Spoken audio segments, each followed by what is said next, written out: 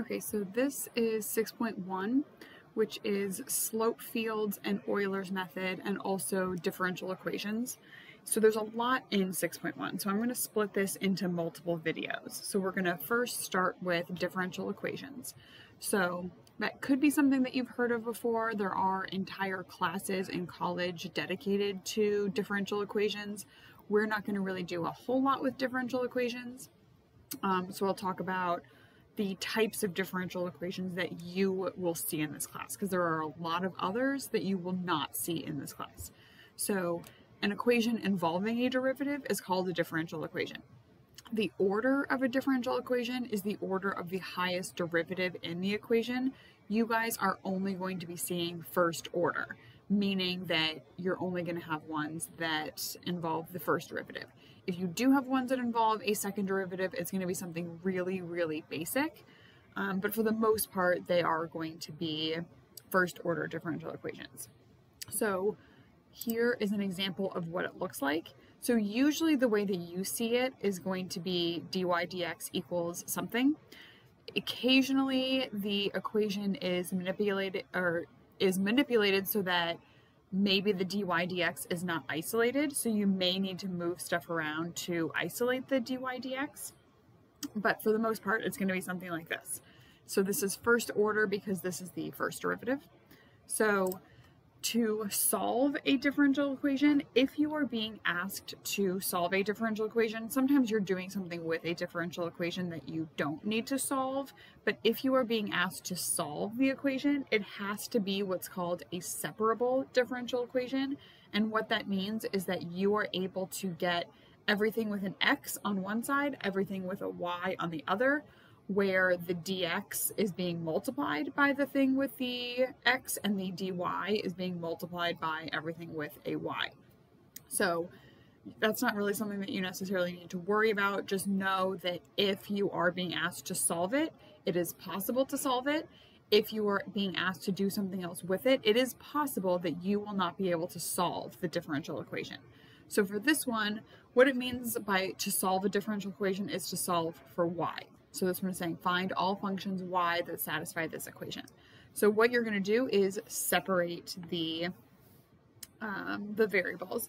So I am going to move the dx over to the other side because I want everything with an x on one side, everything with a y on the other. So I leave the dy over here, and then I have 3x squared plus cosine x dx. And in order to solve for y, I need to take the antiderivative of both sides. Because on this side, I'm going to be taking the antiderivative with respect to y. On this side, I'm going to be taking the antiderivative with respect to x. So this one, when you're taking it with respect to y, when the integrand is just 1, the antiderivative of that is y.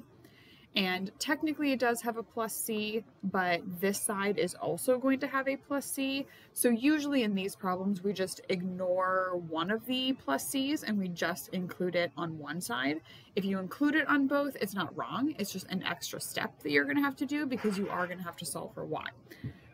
You can combine them into one constant. Just remember that this plus c is going to be different than this plus c, so they don't cancel. So if you aren't given any more information than what we have here, then you do need a plus c in your answer. So on this side, I'm going to integrate with respect to x. So this one is going to be x cubed. Antiderivative of cosine is sine. Be really careful with the positives and negatives. It's really easy to get those confused. The derivative of cosine is negative, but the antiderivative is positive. And then we do have a plus c. So if it doesn't give you any more information, then again, your answer is going to have a plus c. So that's why it says find all functions. So this is all of them because that c could be anything. So a first order differential equation, that's what you guys are going to be dealing with if you have to solve. So if the first order differential equation is continuous, the only additional information you need in order to find a unique solution instead of all solutions is an initial condition. So you need to be given a point. So a differential equation with an initial condition is called an initial value problem. So that's just something to be aware of, that sometimes you see the questions worded where it says solve this initial value problem. That's what that's what it means. It's a problem that's giving you an initial condition. If the differential equation has a unique solution, it's called the particular solution. So that's another way that the question could be worded. It could be asking you to find a particular solution to the differential equation. So we're going to go through this initial value problem. So I'm going to start the same way I did the other one. I'm going to separate the variables so that all the x's are on one side, all the y's are on the other. So for this, that just means multiplying by dx. So I have dy e to the 2x minus 3x dx, and then I take the antiderivative of both sides. So both examples we've done so far, this one, the integrand is just 1, so be aware that that's not always the case, and you may need to actually take an antiderivative and then do something more with the equation in order to solve for y. But the goal with these problems is to solve for y. So here I already have y, so there's no moving of anything that I'm going to need to do. Then this one, this side I take the antiderivative, so this one's going to be e to the 2x over 2. And this one is going to be 3x squared over 2 plus c. And then I plug the point in that they give me in order to solve for c. So I'm plugging in 1 for x and 1/2 for y. So this is going to be e to the 2 over 2 minus 3/2 plus c. So I just move all of this stuff over to the other side, which is going to end up, when I combine this with that, it's going to be 2. And then that I can't really do anything with, so e to the e squared over 2. So it's okay to leave it like that. You don't need to plug that into the calculator and figure out the decimal that it equals. We can leave it as an exact answer. And that is the c value, but make sure that you actually answer the question, which is to find the particular solution. So that's y equals. So I need to plug the c value back in. 3x squared over 2 plus 2 minus e squared over 2. That would be your particular solution. So here is a multiple choice question that you have. So it's asking the same thing that the other one was. So again, I separate the variables. Oops. dy equals x squared dx. Integrate both sides, so I get y equals x cubed over 3 plus c. And this is worded a little bit weird. Normally you see this as f of 0 instead of y of 0, or you see it listed as a point, but this means that I'm plugging in 0 for x and 4 for y. So for this one, the c value, because I'm plugging in 0 for x, the c value is going to be 4. So I get x cubed over 3 plus 4, and it's asking for y of 2. So this one is not asking for what the particular solution is. So then what I need to do is plug 2 in for x. And when you do that and simplify, you should be getting e. So remember that if it's a multiple choice question, obviously you need to simplify. If it's not a multiple choice question, you can plug in 2 and you can leave it as 8/3 plus 4. But you should practice the simplifying because it does occasionally happen in problems like this. Okay, so then something like this, change the color so you can see it. So still an initial value problem, so it's giving you an initial condition. This one we do need to use the fundamental theorem to solve, but I'm going to start the same way. So this is a different notation, so it's giving me f prime, that's dy dx equals cosine of x squared. I need to separate the variables, integrate both sides. The only thing with this one is this integral you can't do. So even if you took AB, you were not taught how to do this one, and this one actually you will not learn in this class how to find the antiderivative of this.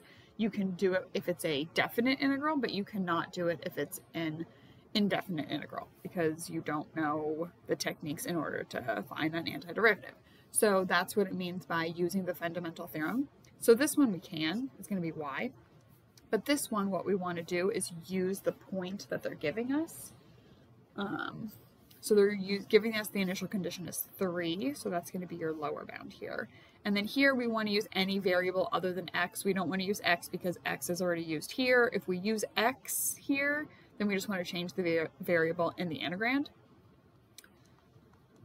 X squared dx. And we want to add in that initial condition, so it's going to be plus 5. So where this is coming from, so the fundamental theorem of calculus says that f of t minus f of 3 is going to equal the integral from 3 to t cosine squared dx. So because we know f of 3 is 5, I'm just adding that over, so that's why there's a plus 5 right here. So to check your answer, if you took the derivative of both sides here, the 5 is going to go away because you're taking the derivative of a constant. And then here, when you're taking the antiderivative or the derivative of an antiderivative, you would just plug that in, and the constant in the lower bound of integration doesn't matter. So that's one way to check your answer. What you want to be careful with a problem like this, if you don't have the dx, this is wrong. So you don't usually lose points if you don't have the dx. It's a really good habit to get into to have it, but if you don't, you're not going to lose points. But without it, I'll show you what that looks like. So if you don't have a dx, it's now unclear what your integrand is. It's unclear whether you mean this or you mean this. So you want to be really careful with the dx. You want to make sure you have it. If you don't think that you would have, if you don't think that you're going to remember to have the dx, if you did this, if you put the 5 in front, now it's correct. So you would not lose points for not having the dx here, even though technically it should be this. But now without the dx, it is clear that you mean this is the only thing you're taking the antiderivative of, and then you're adding 5 to that answer. So just be really careful. Sometimes I put it over here. I'm in the habit of doing the dx because I've taught this class so many times, but if you don't think that you're going to remember to do that, then put any constant that you're adding in front of the integral. So the rest of 6.1 has what's called slope fields and Euler's method, and I am going to save that for the next video. So it's still 6.1, but it's kind of a little bit of a different topic than this. So I'm going to separate that and put that in the next video.